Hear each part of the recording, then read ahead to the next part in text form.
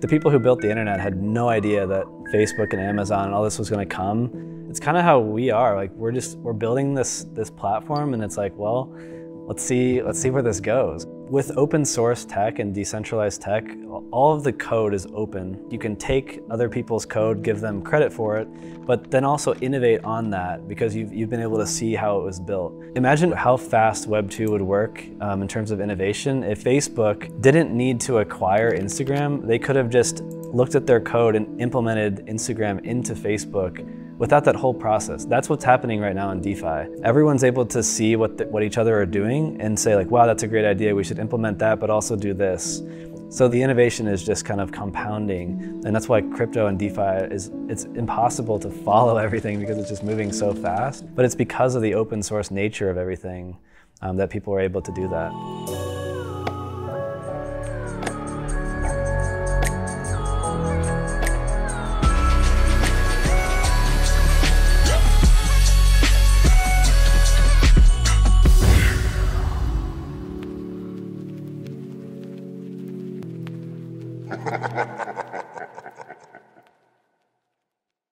In a fast-moving and confusing crypto asset market, get an edge with Cryptoslate Edge.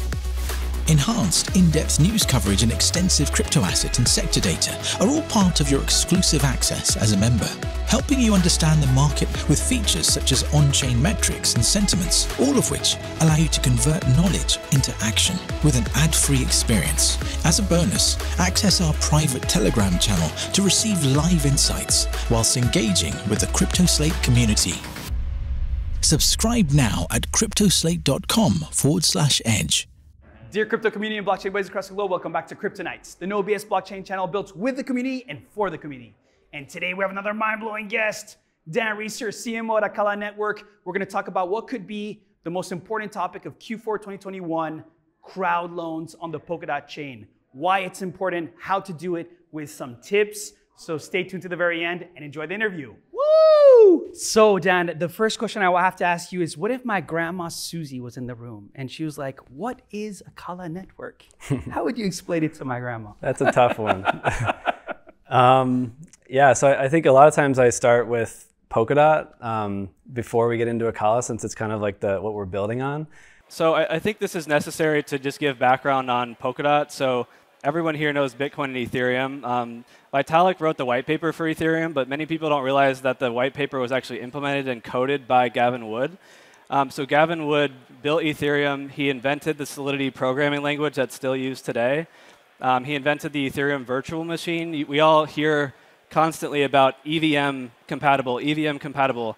The EVM was built by this guy, Gavin Wood, who then went on to realize that there was a lot of scalability challenge with Ethereum. So he went on to actually leave Ethereum and came up with this whole concept of Polkadot that I'll walk you through today.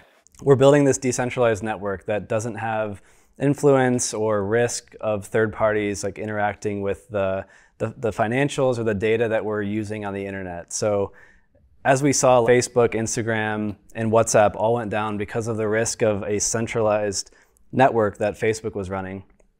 This type of a network is run by a whole world of different servers run by people and organizations that really can't go down because there's so many people kind of running that network. And then we're building a financial network on top of the decentralized internet, or Web3 as people might call it. So I think for your grandma or for your aunt, that would probably be the easiest description. Very easy for me to understand, at least. I hope grandma, you got it as well. Yeah.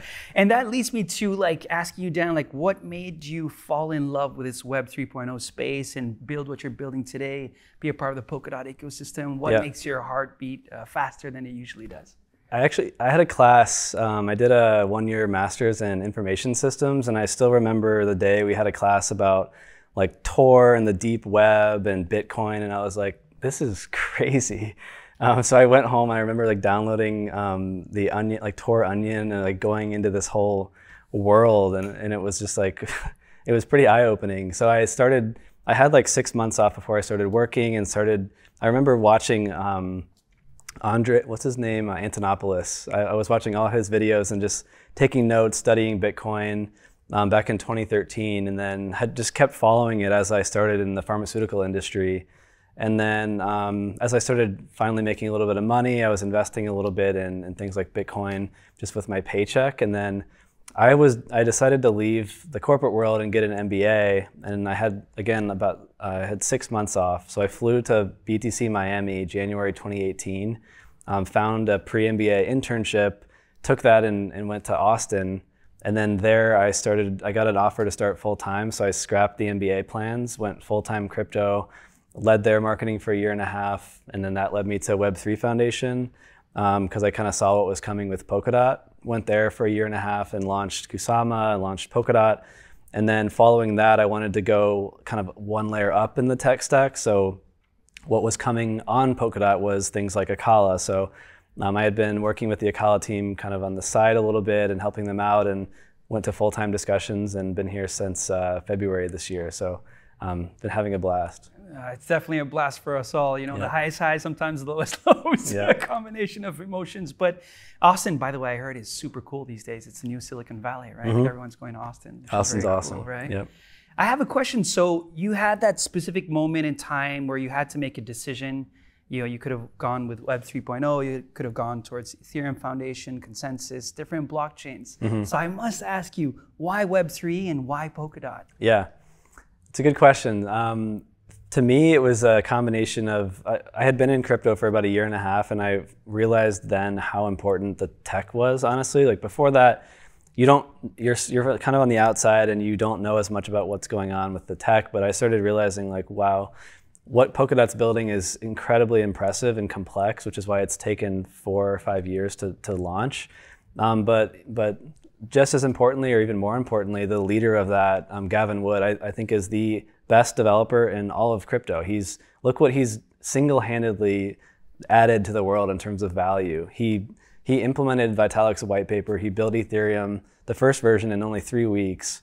And then he realized that Ethereum wasn't going to scale, it was going to have some challenges. Like the foresight of that back in 2015, 2016, to see what was going to happen now with all the gas fees and all of this, he's brilliant. So that's the kind of person that I wanted to follow, and I know there's a lot of developers at Parity following him, and a lot of parachain teams like us that are in this ecosystem because of what he and the researchers and developers at Web3 Foundation and Parity have kind of enabled for all of us.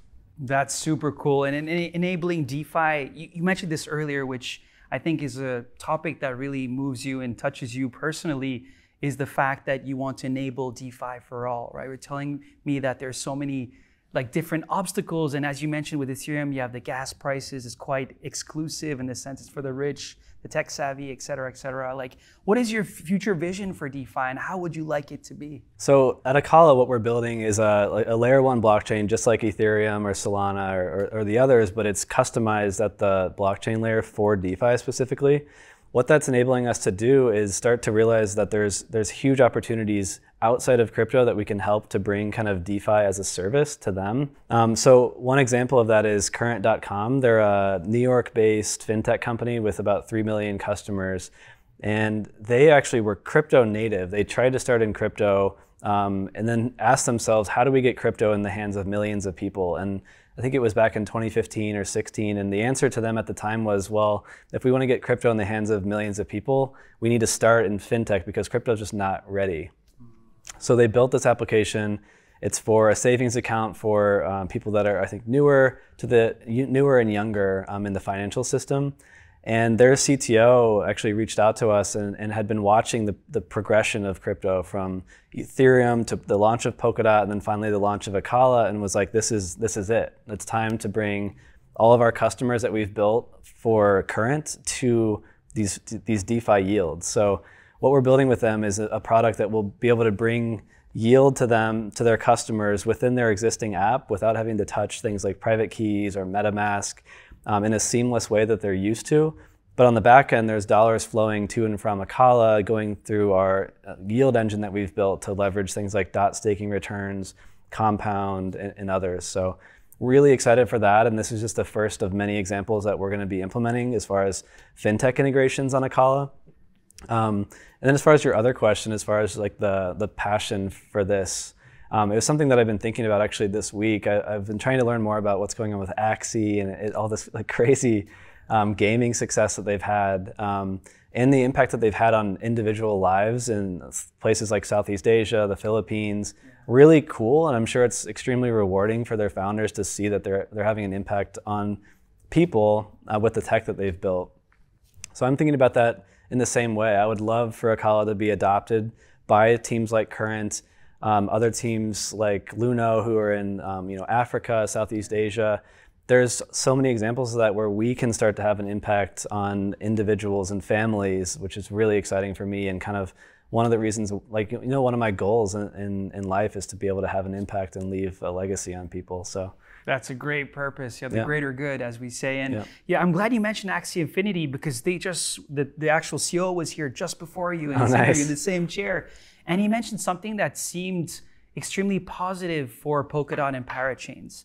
He said that because none of the blockchains as of today has been proven to be scalable enough to really create the open world DeFi that you want, he said it's much better to have your own private chain or side chain.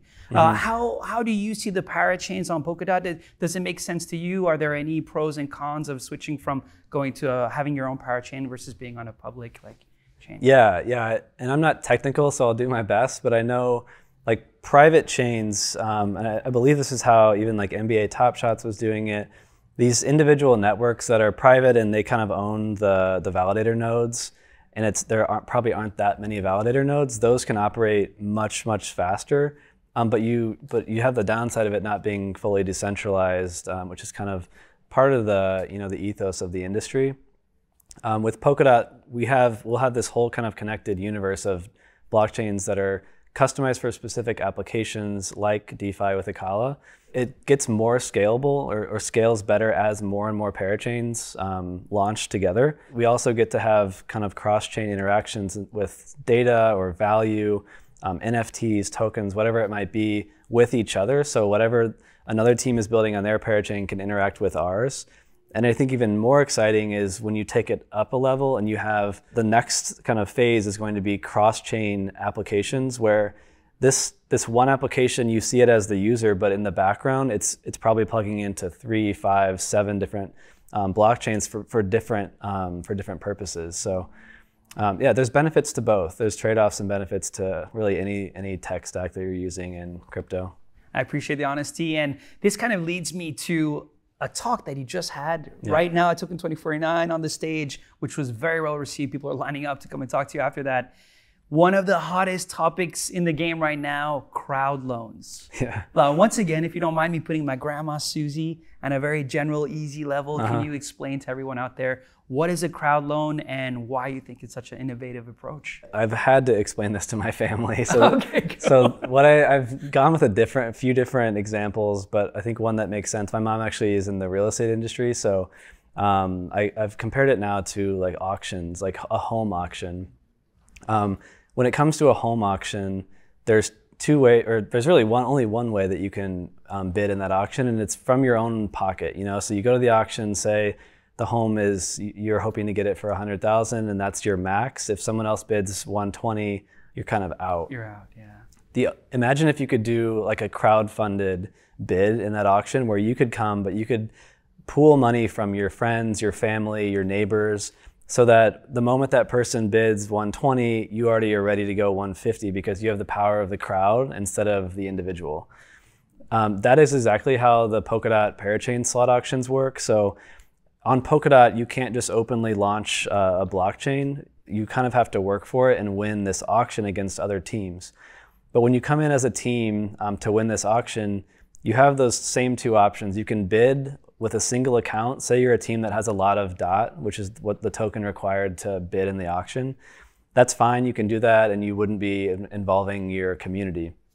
The second and more common option that we're doing at Acala is what's called a crowd loan. So it is exactly what it sounds like. It's a loan from a huge crowd of people, hopefully over 50,000 people, where they're all contributing DOT. Just like I was saying with the family, friends, and this home auction, they're contributing DOT to us as a team in support of us so that we can have a larger bid in that auction and hopefully win the first auction on Polkadot, hopefully soon. We don't know exactly when yet. In return for that loan, they agree to lock their DOT tokens, and in return they get a ratio of ACA, or Acala's native token, to every DOT that they contributed. So that's that. And then after 2 years, which is the duration of this lease, it's kind of like a lease on an apartment. After the 2 years, then all the DOT contributed in that loan is returned, which is why it's called a loan, because it's only temporary.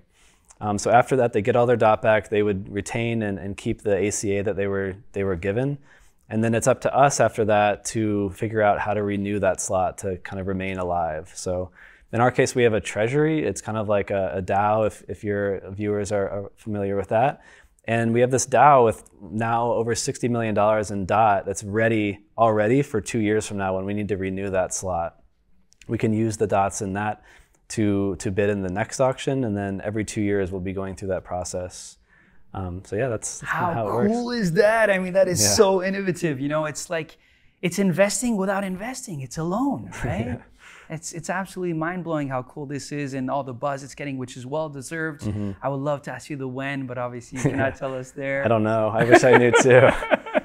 What do you like the most about this loan? Is the fact that people are just giving a loan and getting, you know, tokens in exchange? Is it the fact that there are multiple milestones where you can go for other loans as like kind of like a series A, B, C, right? Mm-hmm. What do you like the most out of this whole concept? Definitely the community involvement in the token distribution aspect of it. So if we're able to get 50, 60,000 accounts or people to contribute DOTs to this, that means all of those people will have ACA. And that means we're basically starting and bootstrapping this huge community of people who not only will hold the token and can participate in governance and all of that, but also people who can actually go in and use the applications built on Acala. So whether they're applications built in our EVM environment, which will probably be the most kind of flourishing part of our chain for the shorter term.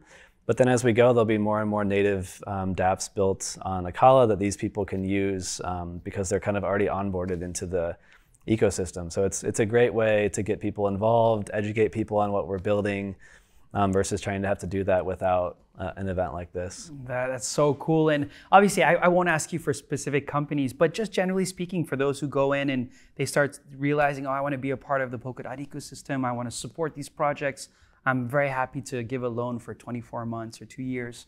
Like, what are for you, when choosing like the companies that you want to support, what are some things that you like to look at in terms of criteria, like X, Y, Z, or some tips for people starting this for the first time?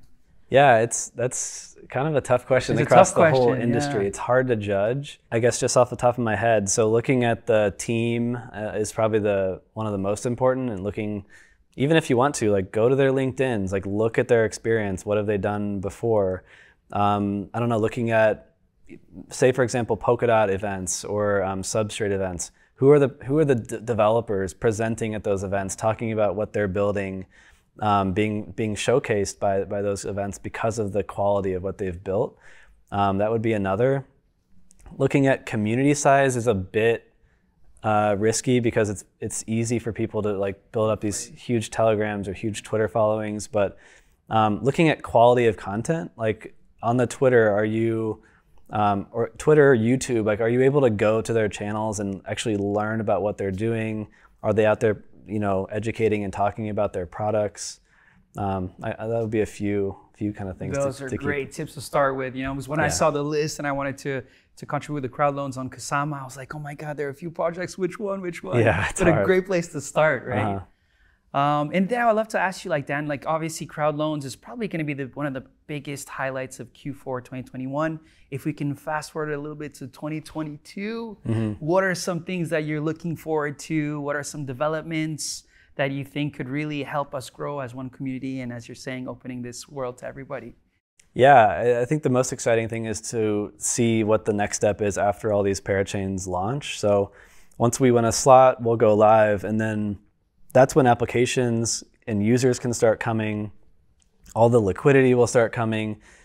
So that is really where like the Polkadot launch will ultimately be completed. So watching teams like Acala, like we're going to be launching all of our products. So we'll have our stablecoin launching similar to DAI that will be able to be used by any other parachain that's also live. So if they have a DEX or if they have a real world asset platform or something like that. All these teams will be able to leverage that. One of the products I'm most excited about is actually two. So our EVM is going to be really exciting to watch because people are going to be coming to build in the Ethereum environment thinking that they only can do what they did on Ethereum. But Brian Chen and our team on the development side have customized this EVM environment to also be able to leverage Substrate. So it's Ethereum and Substrate, which is this whole new framework that Gavin Wood created. Super powerful. That's what took a few years to fully develop. So being able to do dApps in the EVM plus leveraging Substrate will be exciting. And then the other product that will be interesting to watch and probably rapidly growing in TVL will be our liquid staking product. So DOT right now, I think in my presentation I had about 64% of DOT is staked right now. But as you may know, when you stake your DOT, it's locked away. And sure, you're earning interest, but it's kind of useless besides that. Yeah. With liquid staking, you're going to be able to stake your DOT through Acala and then get this LDOT or liquid DOT token in return. So this token is free to use while your DOT is still earning. And then you can take this LDOT and use it for other things within DeFi. If you want to collateralize it for a loan, if you want to provide liquidity in the DEX. So this will be used on Acala by users, but also as a product that can be leveraged by the developers building dApps in our EVM, for example. So if you're like a fixed income product and you want to leverage the returns from liquid DOT staking, you can do that natively because of that Substrate and EVM interaction. So that's super cool. I mean, this liquidity of collateral is just such a cool concept. Yeah. Really DeFi innovated in that sense compared to traditional markets, right? Yeah. Where you get that, like you said, that LP. And I'd love to ask you, like, so earlier I saw something, Dan, I don't think it's something that DeFi hardcore maxis would like, but I saw this business card and I asked the same question to the previous guest, and it said licensed DeFi, or some say regulated DeFi. Yeah. And some people are like, ugh, and they kind of like fear a little bit of regulations in 2022. But does it make sense for you that some companies, like obviously Aave and other companies, are going towards regulated DeFi and KYC and all these things? Mm-hmm. Yeah, I'm definitely not a legal or regulatory expert, but I think it depends a lot on like where people are domiciled or located as a team. I think for Aave and I don't know if Uniswap is based in the US, but for teams like that, I think you just have to comply with the local regulations. So that's I think what everyone's trying to do right now is just to make sure they're taking the guidance that they're given and implementing that. One of the challenges right now, I think for everyone, including people in the US, is that when the rules are kind of gray, it's much more difficult to know what to implement. And I know a lot of people are working directly with the governing bodies to figure out and work together on what makes sense, and then implementing whatever they come up with in those discussions. Yeah, well, hopefully, things will go well. I'm sure we'll have bumps down the road, but long term, the future is bright, as we say. Right? Yeah. And then it's one last question I'd love to ask you. So we talked about 2022. You're talking about the launch, the collateral, the liquid staking. Mm-hmm. Is there one more thing that you love to share with the community that you're just really excited about? There's a lot I'm excited about. I mean, I really want to see, so first of all, in Polkadot, I'm excited to see there be like 20, 30 parachains live. This is going to scale up to 100 and probably will continue to scale past 100, but I don't think a lot of people, even in the industry, realize what's coming with all these Polkadot parachains, because we've seen, it's kind of been like layer one season recently, like the Terras and Solanas of the world, but there's tens of new layer ones, these parachains coming on Polkadot that are all going to be in this world together and bridged out to other networks. So that's going to be exciting to watch, because it's one of those things where like the people who built the internet had no idea that Facebook and Amazon and all this was going to come. It's kind of how we are. Like we're building this platform, and it's like, well, let's see where this goes, because it's going to be exciting just to see where the innovation happens. And another thing that I just have been thinking about, if you compare it to the Web 2 world, with open source tech and decentralized tech, all of the code is open, like obviously, but it's all on GitHub. It's all like you can take other people's code, give them credit for it, but then also innovate on that because you've been able to see how it was built. Imagine if Web 2, how fast Web 2 would work in terms of innovation. If Facebook didn't need to acquire Instagram, they could have just looked at their code and implemented Instagram into Facebook without that whole process. That's what's happening right now in DeFi. Everyone's able to see what each other are doing and say like, wow, that's a great idea. We should implement that, but also do this. So the speed of the innovation is just kind of compounding. And that's why crypto and DeFi it's impossible to follow everything because it's just moving so fast. But it's because of the open source nature of everything that people are able to do that. Do you like this open source fact that, it feels like some sort of co-opetition, right? Where there are blockchains, proof of stake chains that are competing with each other, but at the same time, like you say, they help elevate each other as well. Mm-hmm. Is that one of the cool aspects that you see in this? Yeah, it's an interesting aspect because of course everyone's competitive and everyone wants to get the most adoption and all of that and add the most value. But there's also, especially in an environment like Polkadot, like we want every other parachain to be extremely successful because that means it'll help us be successful too. So we're all working together. I know the parachain teams, as individuals, even we're all close and kind of like a tight-knit community. But then we also want to see the success of every other layer 1 and hopefully the launch of ETH2 eventually, because that'll all bring more people into the industry, more smart minds, more money. Yeah, so it's going to be fun to watch that over the next, I think, 2 to 4 years. I'm super pumped. I feel like I'm so grateful that we're in this time of life, and just timing is really, really good, isn't it? Yeah, for sure. And for those watching out there, by the way, if you want to learn more about Polkadot's decentralized governance, which is very, very unique and very, very cool, we have an interview with Joe Petrosky. Click above and you can catch up and learn more about the Polkadot ecosystem. Question of the week, guys. So how do you feel about Crowdloans? Is it innovative? Do you like it? Yes, no? Tell us why. Put it in the comment section below and you will receive a prize. All right, Dan. Well, it's been an absolute pleasure having you. We've been going back and forth on Telegram and finally, Destiny has brought us together here in London. So thank you so much for coming on the show. Yeah, thanks for having me. It's been fun. It's been fun. Thanks for watching, guys. Don't forget to like, subscribe, comment, and join us every week premiering at a PC near you, 8 o'clock GMT. See you next week, guys.